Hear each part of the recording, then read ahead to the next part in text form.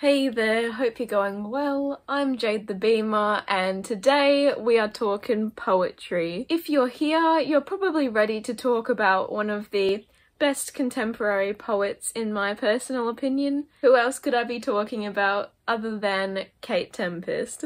Or you just want to talk poetry, and let's be real, I'm cool with that. Or you're a loyal subscriber checking out my new content. If you're not, then you know, there's a way to change that. Anywho, I first came across Kae Tempest when I listened to her poem Hold Your Own. It's a video on YouTube which I'll link down below. Really recommend you watch it. Changed my life. And ever since listening to that, it's been one of my favourite poems, and I really have just admired Kae Tempest, even though I've only listened to one of her poems. So then I set out to get more of her poetry. I looked up if she had written anything, and she had, and it was called Hold Your Own. So I was like, that's so good.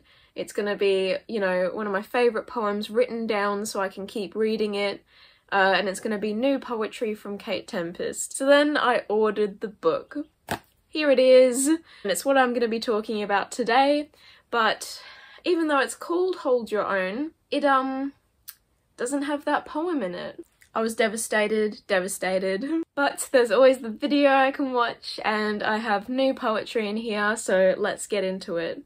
If you haven't heard of Kae Tempest, she's a English poet, a rapper, so it's that sort of vibe. I think in terms of rhythm and choice of words, she can't be beat. It's just so perfect. It's like a song, it's like a rap, it's poetry, it's powerful, and I love it. This poetry collection in particular revolves around like gender and coming of age and those sort of themes. It's based around the mythical prophet, I don't know how to pronounce it, Tiresias, who goes through life and keeps transforming through different gender identities and interacting with the gods, and just a really cool person that I didn't know about, so I'm really glad that I got to read poetry about that. I rated it a 4 out of 5 stars, or a 75%. It was published in 2014, and the only critique I would have about it is that some of the poems weren't,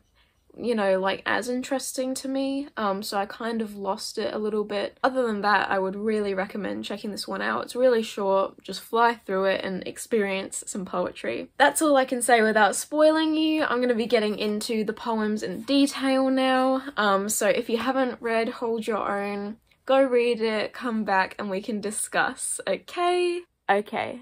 Goodbye people that haven't read Hold Your Own, go read it and come back. Goodbye!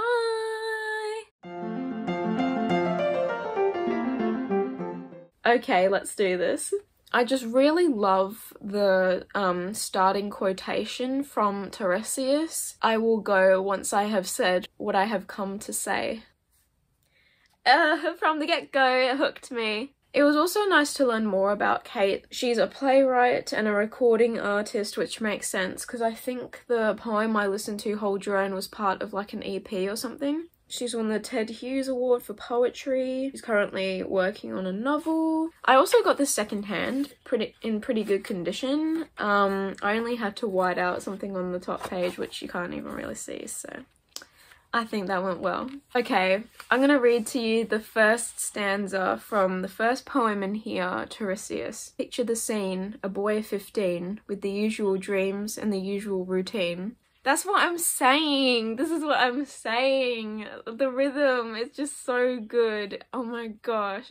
Oh, can you imagine watching like that spoken word performance? Like snakes, 2 snakes, coiling, uncoiling, boiling and cooling, oil in a cauldron, foil in a river, soil on a mood ring. I really loved the line, his curses are perfect, the trees bow their branches in worship. And there's like the strong theme of transformation, so Tiresias is born a boy and then goes through his transformation into a woman. And there's the line, she is glass amongst sand, and it's like all about that like physical transformation as well as like how the world perceives that difference. She learned how to smile without meaning an inch of it. And that got me. I was like, Talk about modern society. And like how Tiresias like empowers themselves and like just travels throughout life and has all these experiences. Drink down every wave that came to break her spirits down, queen among misfits. Each corner she inhabited made warmer by her magic. And then it talks about love, so Tiresias meets like their soulmate, and it's just about like the stuff that comes with that, like the uncertainty, the passion, and also I think this is based on like Tiresias in modern times as well. So it's like this ancient Greek mythical being thrust into the modern problems of life, till she met her match, exhaustion. Find a man thinner than string. Oh, I thought that was so clever. I was like, whoa! And the whole thing about Tiresias is that they're blind. So Zeus and Hera were quarreling and they called Tiresias up and was like, who has a better time during sex, men or women? And Tiresias is like, women. And I think like Zeus gets mad about that or something and blinds Tiresias, and also gives them the gift of prophecy. So that like the whole thing about Tiresias is they're a blind prophet. And there was a poem in here called Blind Prophet, as in like making money, and I was like, it's perfect, it's perfect. I think my favourite line in the whole anthology is, don't matter that we'll lose today, it's not tomorrow yet. And I think that's just so pertinent in like contemporary society, because like I feel like sometimes things just get so busy that you're like, you get to the end of the day and you're like, oh, like today's gone, like I wasted it. But like it doesn't really matter, like you still have tomorrow, you still have like, you know, another chance. And I think that's really cool. And it fits with the theme of like redemption and transformation that's like flowing throughout this poetry. True love takes its toll on souls who are not used to feeling whole.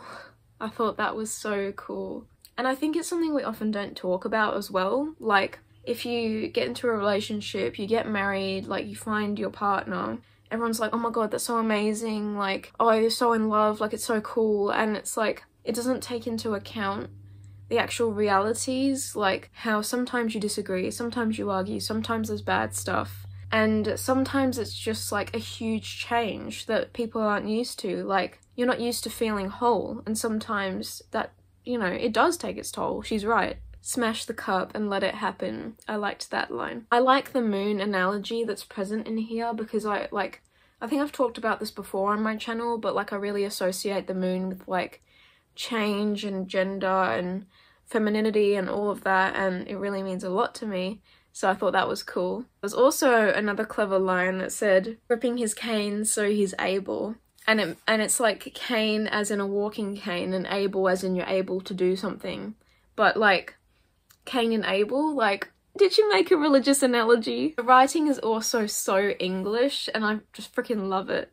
It reminds me of the English rap group, the Rizzle Kicks. If you haven't checked them out, I'd recommend. But she's like the weather's mentor, and I'm like, oh, it's so good. Two black backs untangle dragons. That was great. That was great imagery. Coming back to the Zeus thing, I like how when Zeus speaks, it's like rain, like that's how he speaks. I really love page 17, so I'm just gonna read it out. He started doing pottery. He's joined the local choir. If he thinks about his history, his heart is set on fire. So like, it's also like thinking about the past is painful. There's no way back. There is no track that leads to his past lives. He sets himself on forwards, and he loves and he survives. His lover is a gentleman, together they are free. They enjoy each other. I love him and he loves me. Oh, it's queer and I love it. But on dark days he likes to walk beside the heartsick sea. And as the waves begin to howl, he drops down to his knees and cries for all he's lost and for all he used to be. Oh my god, Tiresias. I also think Tiresias is immortal, because like it seems like he's like their lifespan stretches across a long period of time. I like the line that's like, each that you have been. It's like all your different selves coming together and making you. There was also this really nice poem that Kate wrote to her niece, and I recently became an auntie, so that really connected with me. And I really liked the line that said, No flower bends its head to offer teaching to a seed. And Kate was kind of saying to her niece, like, you need to make your own way, like, don't listen to anyone, like, you know, form your own opinions, figure life out for yourself, and you'll be okay. I really liked the line that said, all life is empathy. Empathy is something that's really important to me. I think compassion is, like, the best thing a person can have. So that just, like, I was like, whoa! There's a poem about the education system called School, and, you know, I couldn't really agree more, to be honest. It's how I feel about the education system. I've talked about this before on my channel. I think school is trash and we should change it so that, you know, it's better for students all around. But I'll read you the line that connected with me. We'll learn the way it feels to see injustice and shut our mouths in case it comes for us. How to follow orders when you're bordering on nausea and you're bored and insecure and dwarfed by fear. That doesn't sum up school. I don't know what does. I really like the poem about, like, the modern Tiresias going to parties and stuff. He's summoning their destinies, sentencing their spirits. Poor things, the joke's on them. They think he's rapping lyrics. Ugh! Oh, musicians and rappers and poets, all so powerful. I love this message. I really like the line that said, the certainty of knowing I have nothing. And, like, that, like, really hit me, because I think everyone gets to some point in their lives where they're just so sad, so broken down. Maybe they've lost people, maybe they've lost possessions, their home, and you just feel like you have nothing. But then, like, as things start to come back into your life, it feels weird because you're so used to just knowing that you have nothing. I love the poem, The Cipher. It should be spoken word. I just couldn't picture her saying it. And I think this poem is about spoken word, like what it feels like to say stuff. We wear our hoods up, we talk in couplets, throwing out lyrics through smoke. No, I can do this much better than them. I can feel it.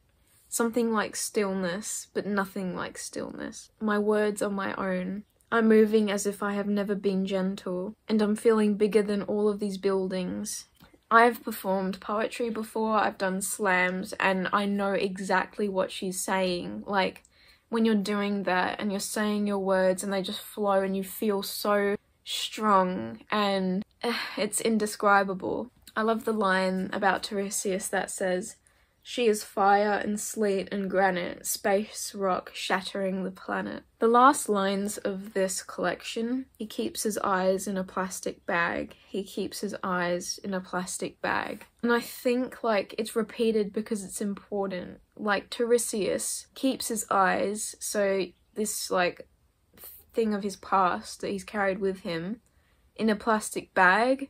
Like, in this modern time, that's what he carries it in, and it's just like it's important, but it's not important. It's all these different contradictions at the same time. There's a poem called The Old Dogs Who Fought So Well, and it's kind of about, like, the classic writers who have had an impact on Kate, and, like, she's saying, it's not fair that they're so good. I was in love with them for being so human and for saying it all so well. If you think they didn't go crazy in tiny rooms just like you're doing now, then you're not ready. That's when they find you and tell you they all went through the same thing. You feel like someone just lay you down on your back and showed you the sky. Oh my god. I get that so much. The reason I fell in love with poetry was because I felt like someone else had shown me the world in a way that I understood it. It's like someone's opening up your world and speaking your language so you don't feel alone. And, like, I think that is the whole point of poetry, and that's what I really liked about this collection, is that it made me, like, kind of remember about poetry, like, why I love it and, like, what it does, how powerful it is. We keep still and let the planet move. I thought that was cool. I really like the poem about how she'd rather not be writing. Like, how it's obvious that she's really passionate about poetry, but sometimes you just don't want to write and you feel like you have to, or you don't feel creative, and it's like, I want to go live life right now. I don't want to be stuck here writing. Your lips lead mine like needles leading thread. I thought that was cool. This line, it only is until it's not. This made me think so much, because in a way it makes sense. Like, things kind of only exist because we think about them, right? Like, it's like out of sight, out of mind. If you don't think about something, then it's just not in your world. Like, I'm sure there are things, well, obviously there are things in the world that I don't know about, like, so they don't exist for me, if that makes sense. Things only, like, are okay until they're not, like, that certain things are in your life until they're not. I just think it's such, like, a in-your-face way of saying it. This line that I'm about to say equally, like, captivated me, but also made me think and frightened me. No matter how far you have come, you can never be further than right where you are. I don't know how to feel about that. To me, it gives the impression like it doesn't matter about the progress you've made. Or it's just saying maybe progress doesn't exist and that, like, things are what they are. It only is until it's not. Like, progressing from the past, you're not moving forward, you're just where you are, and that's what things are like right now, I guess. I'm gonna read some lines from These Things I Know. Language lives when you speak it. Let it be heard. The clever folk talk in endless circles and congratulate themselves on being so untouched by passion. But since when did the clever folk ever know anything? I really like that line because it reminded me of, like, how some people talk about literature. Like, if you haven't read the classics, then you're not a reader. Or if you read YA or graphic novels or middle grade, then you're not really a reader, you're not academic, you're not intellectual. You talk about all these books that have been analysed to death and you don't really care about them. You're so untouched by passion, but, like, you don't know anything because you're not, like, trying to expand your world. It's as much about instinct as it is about intellect, and if you feel it, it's alive. Let it be magic. These are not engines we're making. It's saying, like, you need to put your heart into it and not be so mechanical. Do not love the idea of life more than you love life itself. The world is a terrible place for sensitive people, but the closer we come to losing our minds, the harder we'll work to keep them. I really like the line about being sensitive when it says, if you've been beaten up, good for you. If you've never been beaten up, good for you. If you get beaten up all the time, you should take up boxing. I think that is so amazing. I'm a HSP, a highly sensitive person, and I feel like, you know, people don't really think about stuff as much as I do, or, like, some people don't really get, like, the way I think or how I go about life. So I do feel like I'm kind of, like, taking a beating sometimes. I should take up boxing, mental boxing, you know, just fight back against those thoughts. It's okay to feel alone. Usually you are. That's what poetry's for. Don't read women's magazines, they're bad for your stomach. There's a poem about someone's dad who goes off to war, and it's just about how awful that is. They heard the dreaded blast. The man that marched in front of Joe was completely blown apart. The shrapnel hits their eyes, so it's kind of like Tiresias, like going blind. You'll pledge your blood and bone, not in the name of good or evil, but in the name of home. I don't support the war, my son. I don't believe it's right, but I do support the soldiers who go off to war to fight. Please don't go fighting wars, but fight the men that start them, or fight a cause that's yours. I also like the poem about fame. It's called Progress, and it's, like, just about how fast everything is and how, like, nothing really kind of means anything anymore in the media. Look, the mother of a dead son, weeping irate. Look, a celebrity eating shit and singing agadoo. We used to burn women who had epileptic fits. We'd tie them to a stake and proclaim them a witch. Now we'll put them on a screen if they've got nice tits, but they'll be torn apart if they let themselves slip. Before, you were damned for the things you did, or if you didn't know how the villagers lived. Now you're handed the mold and told, fit into this, and maybe one day you could really be big. And I think, like, it's so true. It's kind of like, everyone kind of has to be the same, and, like, do this and this and this to get success, and it's just boring. Those were all my thoughts on Kae Tempest's Hold Your Own. I just really adored this book. It really ignited all these thoughts for me, and I really hope it did for you too. Please discuss with me, what was your favourite poem? What was the part that stood out to you the most? What was your favourite line? What's your favourite poet in general? What's your favourite poem in general? I'd really love to read your favourites. Have you read anything else by Kae Tempest? Could you recommend it to me? Please let me know all your thoughts in the comments below. I'm JadeTheBeamer. I make videos every Monday about pop culture, mainly books, TV shows and movies, but also board games, video games, writing and poetry, of course. If you enjoyed this video, don't forget to give it a like. Here are all of my socials. I'm on Instagram, Twitter and Goodreads. Thank you so much for coming on this journey with me and for joining Tiresias on their journey. Take care and I'll catch you next time, you little waves. Goodbye!